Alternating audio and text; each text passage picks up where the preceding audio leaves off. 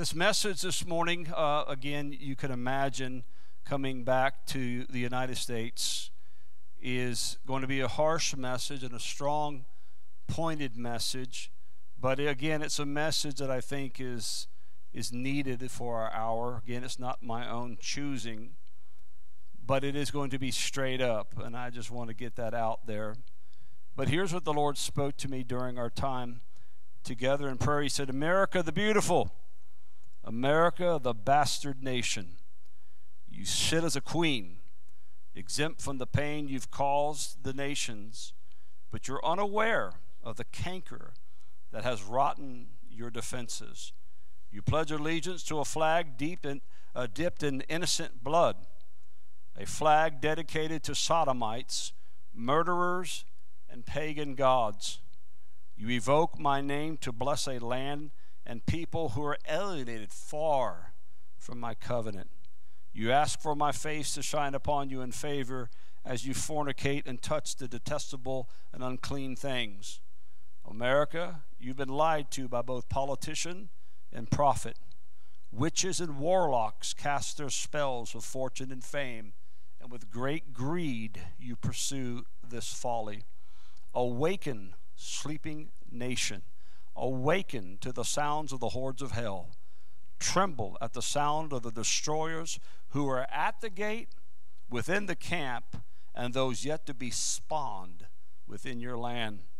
My church has failed you by not warning you of my anger toward sin. My church has failed you by not giving you the remedy through repentance. My church has failed you by being by being just like you, a reprobate people. But my remnant are not so, for they will blow the trumpet and sound the alarm and make ready as I visit this earth suddenly. Heavenly Father, thank you for the stern word, but it's a true word. And I pray today, Father, you help me to articulate this message in full by going to the words of life, which is the only words that we will trust and hold true in these coming days. We bless you and thank you for the anointing. Break every chain in Jesus' name. And everybody said amen and amen. Very powerful word indeed. I said it's going to be harsh, but sometimes that's what you have to have. Amen. Is a harsh word, a word to bring us back to reality and to bring us into correction with God. The title of this message is called The Hordes of Hell Are Coming. The hordes of hell are coming. And that's what the Lord spoke to me, and some people will say, no, they're already here. Son, daughter, people, folks, you haven't seen anything yet. You haven't seen the totality of what's coming to this nation. You can look around this people planet and look upon the landscapes of failed nations, and you will see what it looks like when a nation is turned into hell. And America is at the very precipice of this. And if you think it's bad now, again, you haven't seen anything yet. Coming back from the socialistic, communistic nation of Cuba, I am very familiar with the bondage and the tyranny and the lack of freedom that is there in that country. And just look over the waters into Haiti and see what's happening there in that nation as well as around the world. You could begin to realize that America is not immune to what is coming, even though she thinks she is. The hordes of hell are coming. He took me to Jeremiah chapter 4. Jeremiah chapter 4. I am not familiar when I preached it last. I don't really know. I don't keep score as my critics do. I'm sure somebody will write me and tell me and give me a date. All I know is I asked the Lord, what do you want me to preach on? And he takes me there. And he took me to Jeremiah chapter 4. So let's talk about this today. Let's have a fireside chat. Can we do that? And the fire that I'm talking about is the fire of hell. I'm going to sit right by its banks and declare the truth of the Word of God. Jeremiah chapter 4. Now in chapter 3, as I set this up historically, God is dealing with Judah because, again, of their idolatry and their rejection of God and the quasi-revival that King Josiah had. It was shallow, just like America. Just like American churches today, most churches are shallow. They have a form of godliness, but they deny the power thereof. They deny their salvation. They deny how they got here. They deny heaven and the virgin birth and the blood of the Lamb and the power of God Almighty and the creative order of God and the creation of male and female. And they've turned their belly into their God, and they've made God just like them. And he is not, because he is other. Let me try that again. He is holy because he's other. He's other. He's not the same as you. He's not like your mother. He's not like your father. He is God Almighty, the creator of heaven and earth. And because he is sovereign, he is a holy God. He's separate unto who he is, unto himself, and we should worship him in fear and adoration and exalt that name, extol that name, and tell him he's awesome because he has the name that's above every single name, and at that name every knee is going to bow and every tongue is going to confess. And so I bless that name, and I can't bless that name and cuss man at the same time. Somebody help me. And so there was a false revival that God sent a prophet named Jeremiah to fix the problem. And the problem was they refused to go deeper into the things of God, and they followed the pattern of Josiah. And so that was chapter 3. And you can read about it, and God dealt with them, and Jeremiah pleaded with them to repent. In fact, chapter 3 is a chapter of repentance. God always calls your sin out, but then he gives you remedy. It's called repentance.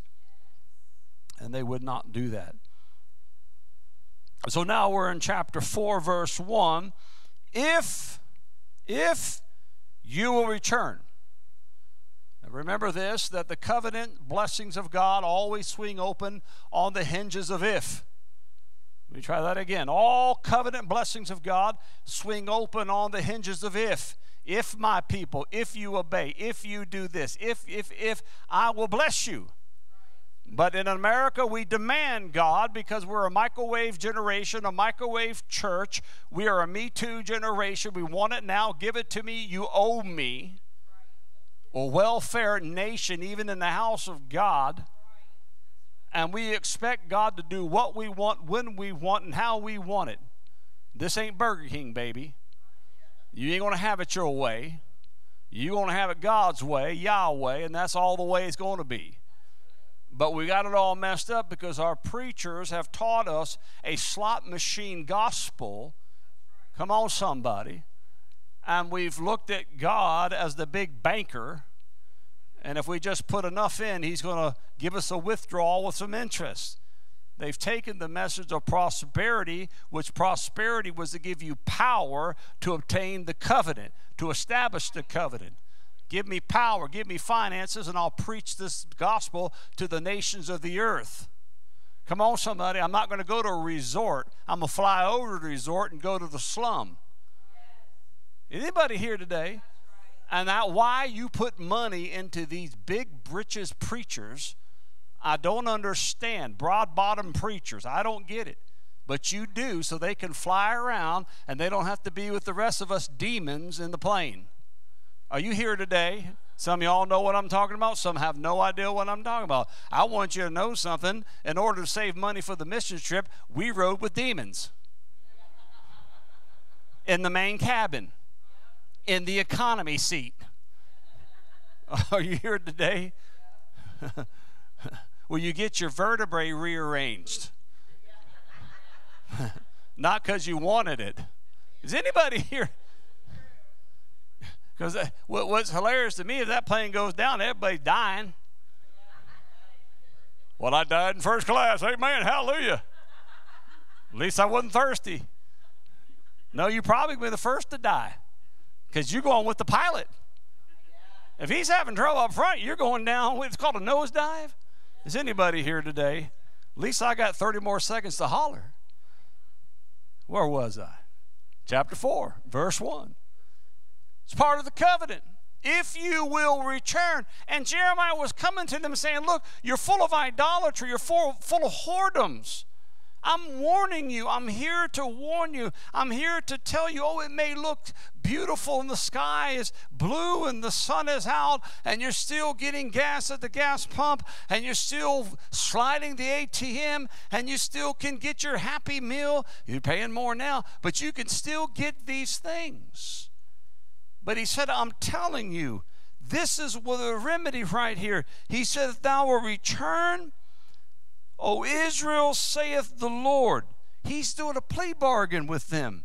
Return unto me, and if thou wilt put away thy abominations out of my sight, then thou shalt not remove.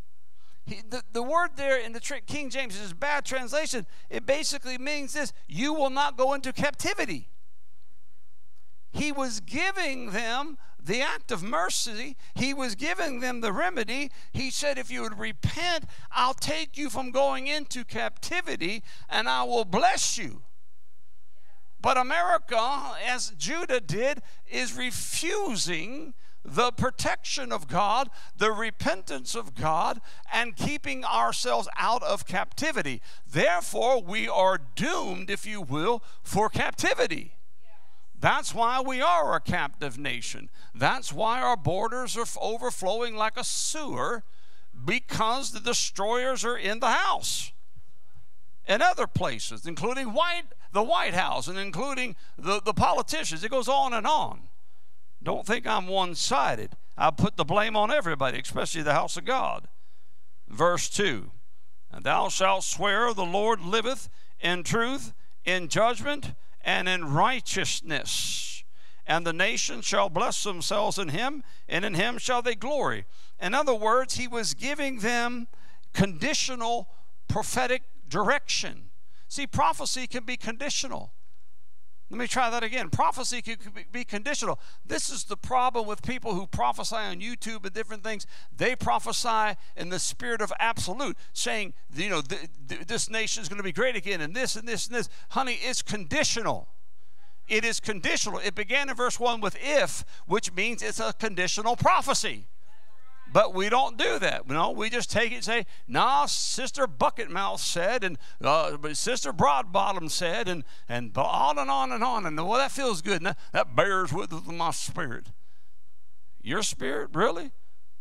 Your spirit. The one you mean Ichabod? Okay, that spirit. Gotcha. And bear witness with you. You just want to hear that. Watch verse 3. For thus saith the Lord to the men of Judah and Jerusalem, break up your fallow ground. Notice this, I got it highlighted in my notes. Break up your fallow ground. You got to go do it. What does that mean? That's untilled ground.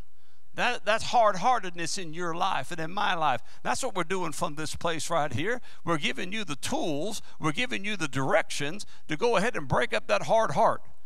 Break up that fallow ground. It also means not only untilled, but unproductive ground. You ain't got no productivity in Christ. You ain't got no produce in Christ. It's because you got hard-heartedness in your life. You got sin. You got issues that God wants to break the thing up. Let that word be a hammer to you. Let that word be a chisel to you. Let that word break off some of that nastiness out of your life, and let the Spirit of Christ dwell in you richly and royally. Come on, somebody, and you'll become a new person, and the fruit of the Spirit will begin to grow out of that callous, hardened ground of your soul. Instead of harden your hearts, the Bible declares that in the last days, men will be lovers of themselves. The love of God will grow cold, wax cold. Talking about church folk. There's so many hard-hearted, bitter people out there in the house of God. Bitterness is a cancer. I said bitterness is a cancer. It'll take you out early. It'll destroy you. It'll make you arthritic. It'll make you miserable. It'll make you a crusty, rusty Christian. You better get rid of that stuff. You better say, Lord, take care. Put me on the table. See, that's the thing about it. We don't want to go to the table. We don't want to go to the John 15 operating table. Cut me, Lord. Cut me open, Jesus. Get it out of me. See, that's too much. I need to go back to the American preaching. Take your breath, take your time. Don't scare them. Okay. I'm serious. I am serious. For thus saith the Lord to the men of Judah and Jerusalem, break up your fallow ground and sow not among thorns. Get away from thorny living. Get away from the things that choke out the word of life, the seeds of life. It amazes me that people can be so long in a church and be so far from revelatory truth. So long in the house of God with splinters in your rear end, but you have no inner fortitude, and your core man is not stronger than it is today. It's a shame. It's a shame. It's like going to the gym for 30 years and you're still 300 pounds overweight. And I love everybody. Tall, small, wide, and thin. Is anybody here? You know what's the truth? My God, what did you do for 30 years at the gym? Oh, you were at the bar. Is anybody here today? Them slushies will put weight on you. I don't care what they tell you. Or whatever you drink. But that's we laugh at that, and that's pretty funny. Oh, well, I can picture that in my, oh, I see that, what you're saying, Pastor. But yet it's the same thing in the house of God. 30 years, 20 years, 25 years, we're no better than we were when we got saved. Just an old thorny thing. You old thorny bush. Nobody wants it. That's why nobody sits next to you. Now, if nobody's sitting next to you now, don't get a complex. That's why people don't want to hang out. You're thorny. Ow. Brother and sister porcupine. Are you here? How come nobody ever wants to hug me? You wonder? Tired of getting stabbed in the back, amen? You porcupine thing, you. Watch this. I love you. I love you, but you need to break up that fallow ground. I'm going to help you today. I am going to jackhammer this thing. Verse 4. Circumcise yourself to the Lord. Notice this. This is personal. Break up your fallow ground. Circumcise yourself to the Lord. That ain't my job to circumcise you. Let me just make that plain and clear. That ain't my job to circumcise your heart. My job is to bring the Word of God in such a two-edged way of a sword that it cuts and heals at the same time. But you got to open up yourself and say, Lord, cut me. Don't make me go Rocky on you and cut me Mick. But I'm going to tell you, cut me. Lord, here I am. Circumcise this thing. Get this old foreskin off of me. Do you know and realize that foreskin like that causes medical diseases? And that's why it's done. Number one is for covenant, because God told them to. It's a sign of covenant for a man, but it's also for health. And don't write me no stupid Nazi whatever letters about it. It's the truth. It's the absolute truth.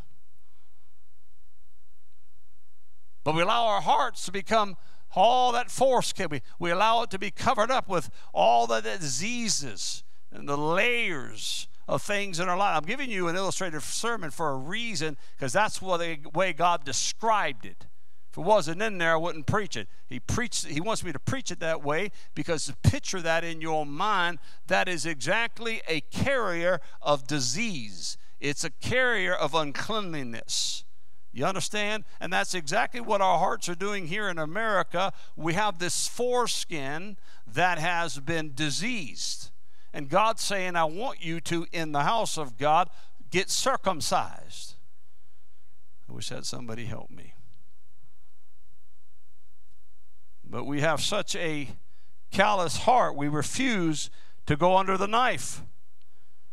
But it has to be done. You men of Judah, inhabitants of Jerusalem, he said, get it done, lest my fury come upon you like fire and burn. That none, everybody say none. Nobody, none can quench it because of the evil of your doing. So he said, I want you, watch this. There's two things he's trying to illustrate to us. Watch, ready? Repentance and holiness. Repentance and holiness, they go together. You cannot have repentance without holiness. And you can't have holiness without repentance. So he's telling them an action thing, a verb, to repent or to break up the fallow ground and to be circumcised, and then to do what? Sow seed and to keep it clean. In other words, walk in holiness. If you don't, I'm going to burn you up. Come on now. I'm reading what you're reading, and I'm preaching what you're hearing. God said, get this thing right. But see, the problem is we do not preach this in the American church. My job, listen to me. My job is not just to get you to the cross. My job is to teach you how to get nailed to it. Let me let that just sit for a second. My job is not just to get a man or woman to the cross. My job is to teach you how to be nailed to it in discipleship and in holiness. You need to be nailed to the cross. What does that mean? That means you carry that cross. No matter where you go, no matter how tired, no matter how weary you are, if you're nailed to it, you can't let it down. Somebody help me, because it's going to go wherever you go. 24/7, 365. Hey, what's that on your back? It's a cross. I'm nailed to it, honey. That's true discipleship. But not in America. No, see, America, we wear our cross around our neck or put it in our pocket, take it out when we're in trouble, look at it and put it back. No, we need to be nailed to it. And that's what he's telling them. He's taking them out of that quasi-revival of the shallowness of Josiah, and now he's bringing them into the depth of why he's going to judge them is because they would not go to the depth of repentance and holiness. They only gave lip service. Verse 5, are you still here today? We're talking about the hordes of hell are coming. Declare you in Judah and publish in Jerusalem and say, blow you the trumpet in the land. Cry, gather together and say, assemble yourselves and let us go into the defended cities. I'm going to tell you something right now. I'm going to preach to you the word of the hour. This is the prophetic word of the hour, not from me, but from the body of Christ, from those who are watchmen. It is not about prosperity. It's not even about preparation as far as buying beans and things of this nature. It is this. Watch this. Listen to this portion of Scripture. Declare you, Judah, publish in Jerusalem and say, blow you the trumpet in the land, cry together and say, assemble yourselves and let us go into the fenced city. Number one, get ready. Set up the standard towards Zion, retire or return, stay not, for I will bring evil from the north and a great destruction. The lion has come up from the thicket, and the destroyer of the Gentiles is where? On his way. The hordes of hell are what? Coming. He is gone forth from his place to make thy land desolate, and thy cities shall lay waste without inhabitant. For this gird you with sackcloth and lament and howl. So it's a time of what? It's a time of repentance. It's a time of intercession. It's a time to prepare for the destroyers. Again, it's not for preservation alone, even though that is a part of preparing for the final days, that the main thing is the heart. Prepare because it's coming. Do you understand the message? It's coming. That's the prophetic word of this hour. We're going to go further, but it's to prepare for what is coming. There will not be a reprieve. There will not be somebody put in power that's going to change anything. There's not going to be a prayer that's prayed by a certain person that's going to make God decide to change his mind. This is done. It's a done deal. It's over. Forget about it. Prepare yourself to meet your Maker. Prepare yourself to see the destruction of the nation that you live in and the nations of the world, and the very fulfillment of the Word of God. If you don't like that message, go find you somebody else. They're out there. There's a whole bunch out there, but go pick one. They're cuter too. Well, thank you, sister. I appreciate that. Verse 8, well, honesty is a good thing. For this, gird yourself with sackcloth, lament and howl. For the fierce anger of the Lord is, can somebody read the next few words to me? Is not turned back from us. It's not. The hordes of hell are coming. They have an assignment. I said the hordes of hell are coming. They have an assignment. They're not going to be turned back. And it shall come to pass in that day, saith the Lord, that the heart of the king, watch this, I'm going to give you 5 classes of people, and this is going to fit everybody. For the heart of the king and the priest, and the heart of the princess, and the heart of the priest shall be astonished, and the prophets shall wonder. How many? 5. Who are they? The kings, the princes, the priests, the prophets, and the people. They're all going to be in shock. They're all going to be dealt with. They're all going to be shaken. The Bible declares that what? John the Revelator, he saw the sea give up the dead, both small and great. Every knee is going to bow and every tongue is going to confess to the glory of God, no matter who you are. And I'm telling you what's coming upon this people planet, that's going to make everybody shake, no matter where you are. You will have a Belshazzar moment. You better get ready for it. Click, click, clack, clack. Every joint out of place. Is anybody here? It's going to happen. But see, we live in this isolated immune system mindset that it can't happen to the elite. It's not going to happen to the Hollywood stars. It's not going to happen to the NBA stars. It's not going to happen to this star. It's not going to happen to that person. They're insulated. Honey, the only thing that insulates you is the blood of Jesus. Your money will perish with you. Your gold and silver will be cankerous, and you'll cast it into the street at that appointed day. So don't try to bill me that cell. Don't try to give me that junk. Everybody's going to be dealt this hand. Everybody's going to shake and rattle and roll. I don't like you today, preacher. Well, I love you. Verse 10. And that is the message of the hour. If you got somebody else chirping some type of wizardry to you on YouTube and you're getting that stuff sent to you, subscribed or whatever, I'm going to tell you something. You're being deceived. It's not because I'm preaching. I'm telling you, this is what prophets are preaching. I'm not a prophet. This is exactly what watchmen and pastors and true people are listening to God. This is what they're saying. It is coming, and nobody escapes it. Nobody. And you can't churn this thing back. I would love for it to be churned back. I have lamented, Lord, I don't want to preach this. I don't want this to be for my children and the children's children. When we were in Cuba, we had that beautiful children's ministry time.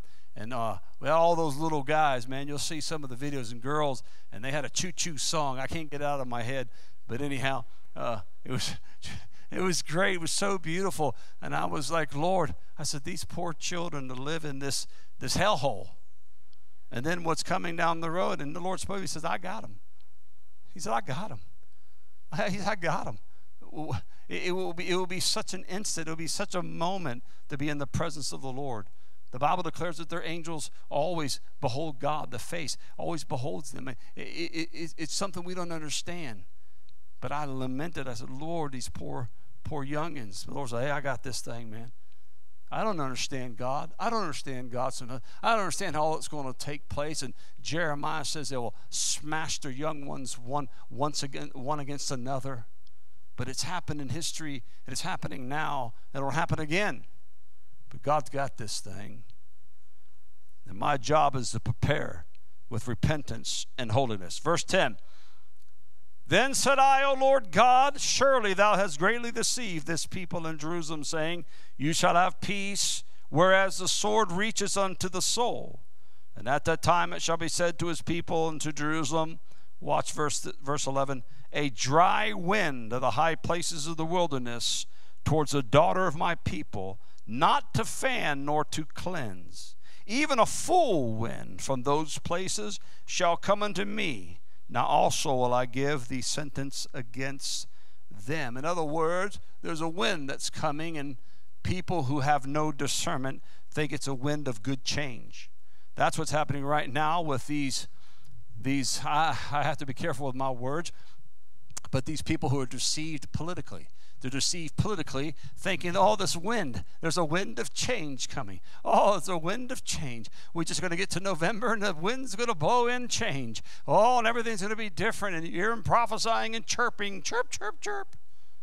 All of this tripe. Honey, this wind is not coming for a breeze. This wind is not coming to make you feel good. This wind is to bring in the firestorm that is going to be upon this nation.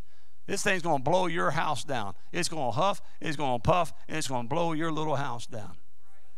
And the 3 little pigs. Somebody here? But we had a misconception. We got people that are deceived in the house of God, thinking the wind of change is coming. It's not the change that you think it is. It's not the change that you can vote in. It's a change of guard. It's a change of timing of seasons where God is going to do what he prophesied and declared and decreed through his prophets, and the promises of the coming of the King of Kings and Lord of Lords. And you can't stop it at the ballot box or the digital machine. You can't stop this. But I can tell you right now, there's a fire coming to this nation that you've never seen before. The hammer and the sickle is coming. The fire will devour this country. And what I'm greatest concerned right now is that we're going to have self-inflicted fires in the near coming days by people who are foolishly deceived into thinking that we can churn this thing and override the judgment and verdict of God. You cannot. You might be able to convince a judge. You may be able to slip some money in an envelope underneath a table to get that judge to change something, but not this judge. You can't pay off Almighty God. The dry wind is coming, a full wind is coming. He said, behold, verse 13, he shall come up as clouds. Who's he talking about? Nebuchadnezzar. And this chariot shall be as whirlwind, and his horses are swifter than eagles. Woe unto us, for we are spoiled. O Jerusalem, wash thine heart from wickedness, that thou mayest be saved. How long shall thy vain thoughts lodge within thee? For a voice declareth from Dan, or the place of judgment, and publish affliction from the Mount Ephraim. Make you mention to the nations, behold, publish against Jerusalem, that watchers come from a far country. Watchers, spies. They're already here. They're already here. Do you know that one of the most clandestine spy agencies and industries is just 90 miles from our nation, called Cuba, who've been in our government for years, whose main job is to report back to Beijing and to Moscow for food, for money, for protection. That's how it works. Not including all the other agencies that are out there in other nations. I get it. But because we think the Banana Republic doesn't have that ability, we are fooled. Just shows you our ignorance and arrogance. So those watchers are there, come from a far country, give out their voice against the cities of Judah. Right here.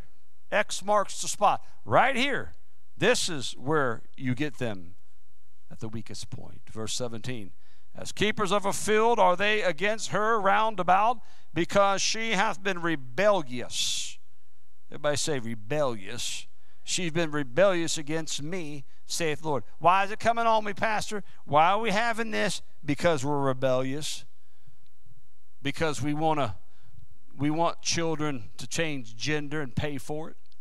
Have surgical operations like some Frankenstein freak show. And all the other stuff that's going on in this nation.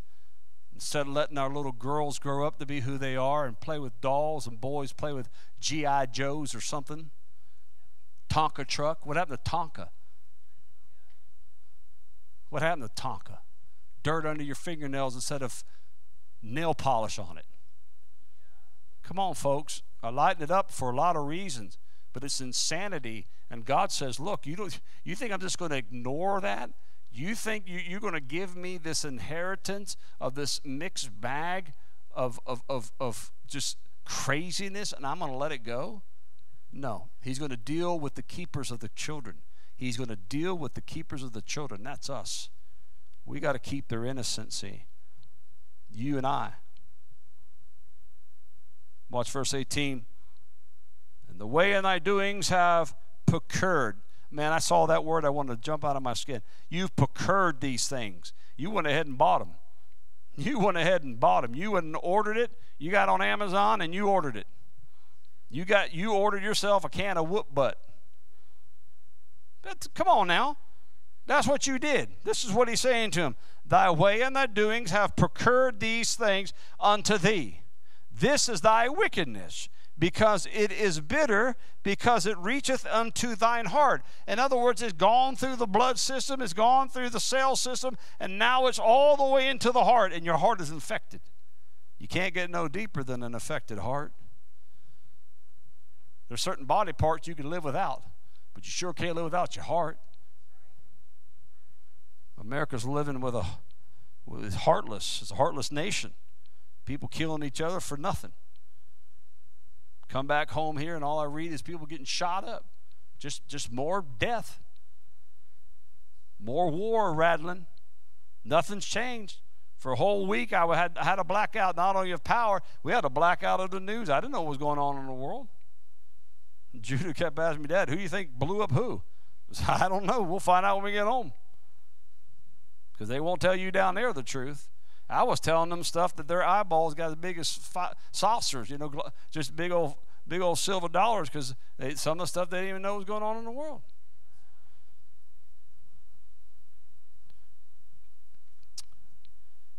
Watch verse 19. It ain't much different here. We get lies.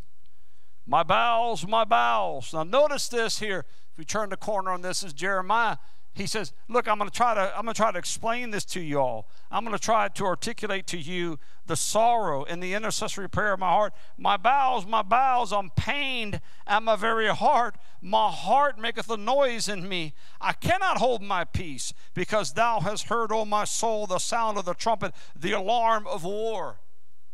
See, this is what we're trying to do from the pulpit here at Ignited and other pulpits around America. It's like fire shut up in our bones. We've heard the sound. We've heard the trumpet, and war is coming. And we got to say something to you. We got to tell you business is not as usual. Business is not as usual. Life is not as normal. Life is not a beach. Life is a you-know-what. And it's coming to bite you. It's coming to harm you. I said it's coming to destroy. No, we don't have preachers that won't preach this. They're afraid to sound the alarm, but I have to sound the alarm. Because I promise you, you won't take your bony finger and stick it under my nose and tell me I didn't say so. What if you're wrong, preacher? Then I'll apologize to your bony finger. But I'm not going to have to do that. I might bite it. Stick it under my nose. Is anybody here? Tell you where you can itch my nose. Verse 20. Boy, he's honored. No, I'm just back home. I am just back home. I'm just bottled up. You just wait for the next couple weeks. Verse 20. The destruction upon destruction is cried. This is Jeremiah. He sees it. And when you see it, how can you sit back and be so calm? How? I don't understand. I don't understand. People get on the internet and they give you updates, and you know they can't, you know, when you're preaching it's different. I get it. But how do you calm? How are you? Well, I don't want to cause panic. I want panic. I want you to panic. Panic in the sense of you doing something by faith and moving in the fear and the sovereignty of an almighty God. If you knew hell and destruction was right around the corner, wouldn't you act different? Well, I just want to live my life. Well, I want to live my life too. But I don't want my life to end in destruction because I was a fool. I don't want to miss my assignment when I could help somebody in my days of living because I was too afraid or I wanted to take care of my own. Are you here? I'm so glad I'm surrounded by people like you, those that are watching that are part of this family. I'm so glad we have people who write us and say, man, preach it. I'm with you. I agree. Then these mamby-pambies out there that are just so afraid. Yeah, I want panic. I do want panic. I want people to get up and do something. Get them splinters out of your butt. Is there something wrong with that? Huh? Is there something wrong with that? Coming out of Miami there, well, TSA guy, he got it out of mine pretty good. I was waiting for the proctology report when he finished. Is anybody, y'all, if you ain't traveling in a while, you better tighten up. They'll help you. Destruction, that's another story. Destruction upon destruction is cried, for the whole land is spoiled. Suddenly are my tents spoiled and my curtains in a moment. That's what's coming. That's what's coming. Not only nuclear, not only civil war, but just overnight, the whole world changes suddenly. Verse 21, how long shall I see the standard and hear the sound of the trumpet? Talking about war and the enemy coming in. For my people is foolish, Scottish. For they've not known me, they are Scottish children. I love the King James. They're Scottish. Now, those who are Scottish by birth, that doesn't mean you. This means that they're ignorant. They have none understanding. They are wise to do evil. In other words, you can't understand the things of God, but you can sure do evil pretty good. Isn't that funny? There's a guy on Instagram goes around giving people $100 bills and they can quote Scripture. Doesn't do very good.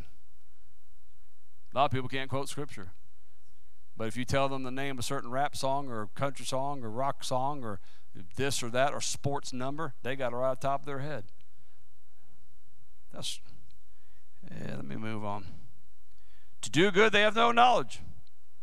In verse 23, I beheld the earth, and lo, I want you to see this as we come to a close here in another hour or two. Verse 23, watch this. You got to pay attention to this. Behold, I beheld the earth, and lo, it was without form and void. Now, Jeremiah was not there. So Jeremiah was shown this supernaturally. What was he shown? He was shown Genesis chapter 1. He saw the beginning. Read it with me, because you're going to understand now the depth of what's coming if you listen to me. Behold the earth. I beheld the earth, and lo, it was without form and void, and the heavens, they had no light. So that had to be in Genesis chapter 1, verse 1 to Genesis chapter to verse 3. I beheld the mountains, and lo, they trembled, and the hills moved lightly. That wasn't even created in that particular moment. It was created thereafter. You following me? And I beheld, and lo, there was no man. Man was created after all this, wasn't he? What he is teaching and showing us is the understanding of the original earth, the pre-Adamic earth, the earth that was. I'm not going to go into detail because I'll get 1,000 letters over it. You just need to go to stevequill.com or get a hold of Skywatch or spend time with others that have in-depth teaching. But I want to show you something in a bullet form of what he's talking about. He's talking about the earth that was. You can go to 2 Peter and check that out as well, and other places, and understand this. 2 Peter 3. But watch this. And all the birds of the heaven were fled. They hadn't been created yet, were they? So he's talking about something that was catastrophic, that took place.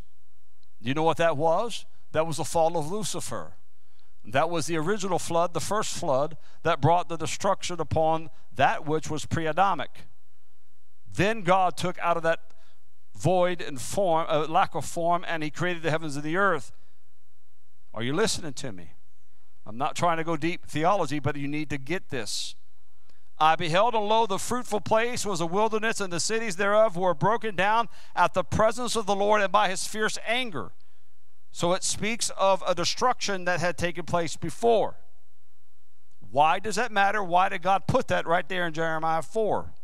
It wasn't for theology. It was for understanding. For thus saith the Lord, the whole land shall be desolate. Desolate, what do you mean? Just like that was. So in other words, what I'm going to do to Israel, what I'm going to do to Jerusalem, what I'm going to do to Judah is going to be like it was at the fall of Lucifer. And the destruction will make the place desolate. But what he said, yet I will not make a full end. In that particular incident in Genesis 1, there was a full end. There was a new heavens and a new earth. There was a creation formed, if you will. But it was not completely destroyed. In other words, what's coming is he's not going to destroy the earth in totality when he comes. This is a parallel to the book of Revelation. This is a mirror to the destruction that will come upon the nations of the earth, but yet God will preserve a remnant, and there will be those that will be here during the millennial reign. What am I trying to paint a picture? I'm trying to paint a picture of what Jeremiah is saying, that what is coming upon them that did in historically factual truth is going to happen to us in the coming days, that God is going to allow these lands, these nations, to become desolate. Look it up. Look at Revelation 6 and other places. He's going to allow that darkness to come. He's going to allow the lands to feel his wrath and his fury. You understand? Why? Because of the rebellion of the pre-Adamic nature, folks, and also because of the fall of Lucifer, and that equals rebellion. So if you put it into a prophetic nutshell, what he was trying to teach us is because of the rebellion of the idolatry of Judah, there will be a parallel destruction to the nations of the world, especially Judah. And it's coming to us. Folks, when I read that and I saw that, I wanted to jump out of my skin, because that's exactly where we're headed. That's exactly what's fixing to happen to our nation. Verse 28. For this shall the earth mourn, and the heavens above be black. Again, Revelation 6:12. Because I have spoken it. Listen to what he said. Because I have spoken it. Not because some preacher on YouTube, not because I'm standing up here preaching it, because he's spoken it. I have purposed it and will not repent, neither will I turn back from it. And you know what? It happened, didn't it? It happened in the beginning, and it happened during the time of Judah, and it's going to happen during the time of our lives. It's going to happen in the days that we're living in. We're living in perilous times. We're living in dangerous times. We're living in times that cannot be turned back. We're living in times that we can't appease God and ask for a reprieve. It's beyond that. We have to ask God for repentance of our own hearts and get our own lives ready and break up that fallow ground and have our hearts circumcised. Is anybody here? I know it's a lot to chew on. You'll be chewing on it for a while, but spend some time and recognize and realize, why would God have Jeremiah put that there? Why would he all of a sudden insert something? Because he was trying to relay to them something they would understand. They knew this. They understood that gap, if you will. They understood that pre-Adamic thing, that existence and world, the original world. They understood that. We're the ones that are too afraid to preach it. We're the ones that muddy the waters, and we make everything look like a Sunday school teaching. Come on, somebody. Rather than to get into deep theology and understanding. And when we do that, we recognize and realize how deep this goes with God. How deep it goes with his anger that he'll put upon the nations of the earth. If he was willing to destroy them in flood and willing to destroy others in fire, do we get a reprieve? Do we get to sit back? No, I'm here to tell you, America, the hordes of hell are coming. And God's going to allow them to come forth.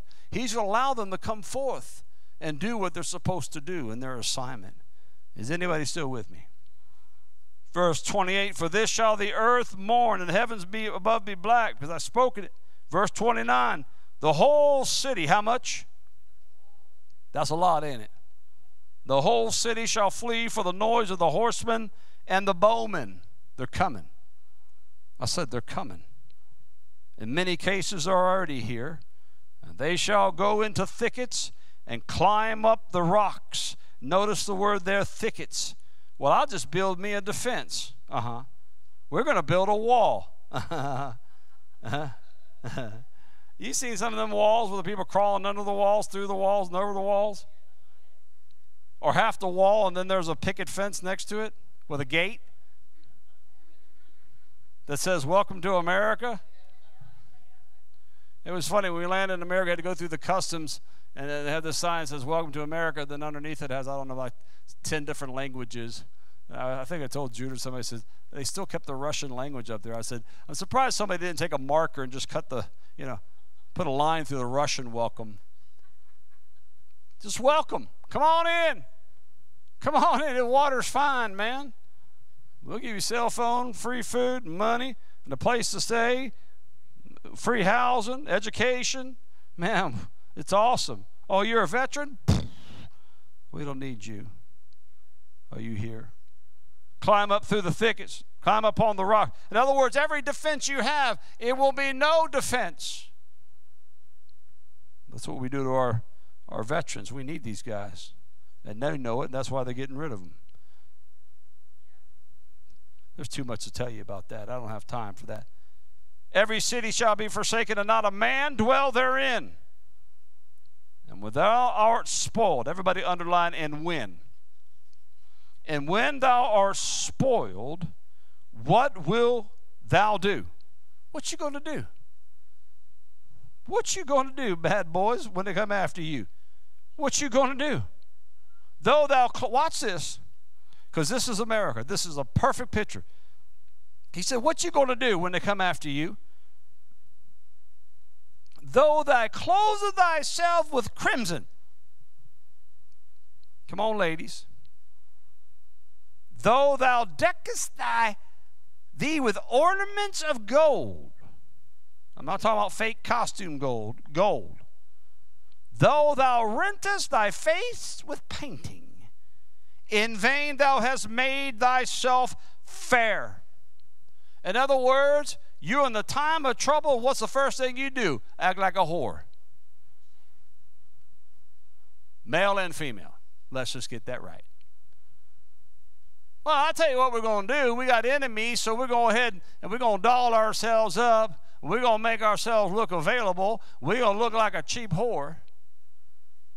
And we're going to try to appease our lovers to come help us, to come on over. We got money, we got this, we got that. We'll give you a good time. All you got to do is provide for us protection. And that's what America does. It sells out our military. We sell out our knowledge and corporations and different things that we have going on in technology, and we whore ourselves out. And it's going to get worse in the coming days. We're going to make all kinds of deals with the devil in order for us to find protection. And it ain't going to work. No matter how far you spread the leg, no matter how much you give, no matter how much you lift the skirt. Somebody help me.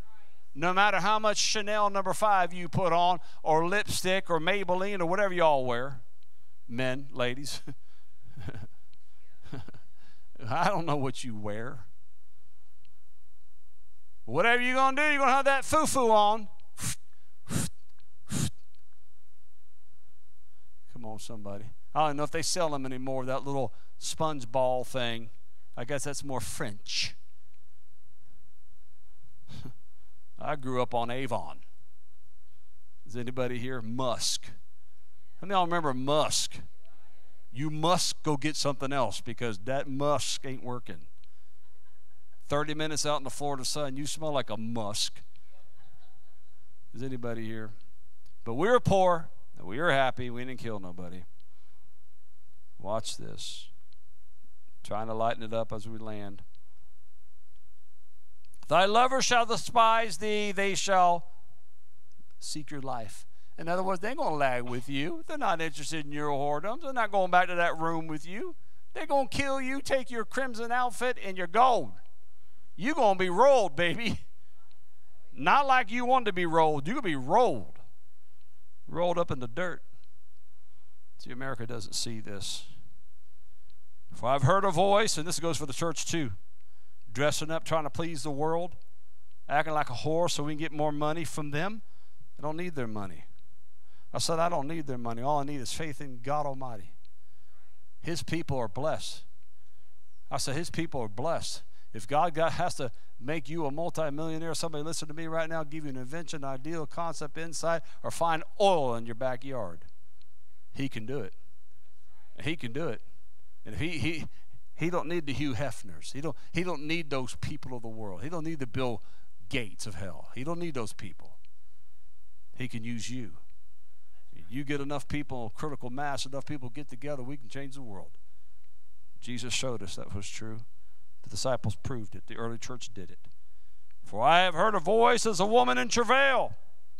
Wait a minute now, I thought she was going to party. And the anguish as her that bringeth forth her first child, the voice of the daughter of Zion that bewaileth herself, that spreadeth her hands, saying, Woe is me now, for my soul is wearied because of murderers. She realized and recognized the hordes of hell were coming, and they weren't coming to party. Those destroyers weren't coming as sailors on a boat onto the seashore of a foreign land to get a little rest and reprieve. No, they were there to destroy. And she thought she could use her whoredoms to appease them, just like we do today. And she realized through the pain of childbirth that she dwelt in a land of captivity with murderers, and realized the pain and the suffering and the rejection of her lovers. It's a very powerful prophetic parallel and mirror we preach today, but the hordes of hell are coming.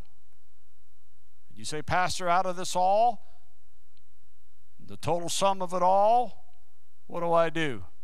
The first thing you need to do is repent. Break up that fallow ground and go to surgery and get that circumcision done and clean yourself up. Get away from the detestable things. Stop touching the unclean things, and ask God to produce in you a new heart.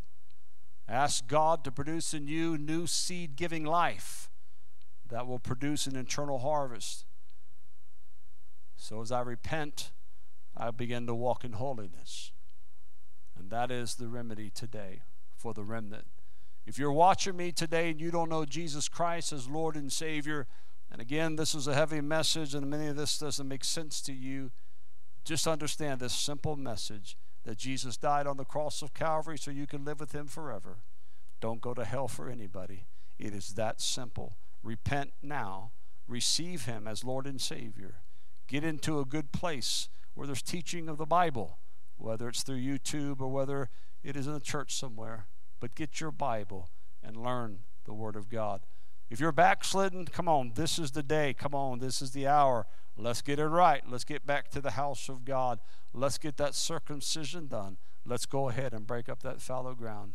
And if anybody in this place and those that are watching need a touch and a healing power of God to be upon your life, I pronounce it now. In the name of the Father, the Son, and the Holy Ghost. And in Jesus' name, be blessed. Father, we love you. We thank you for your amazing grace. Help us to prepare for the hordes of hell that are coming. In Jesus' name, amen. Guys, I love you. I'll see you Wednesday. We're going to have a time in the Lord. Be blessed.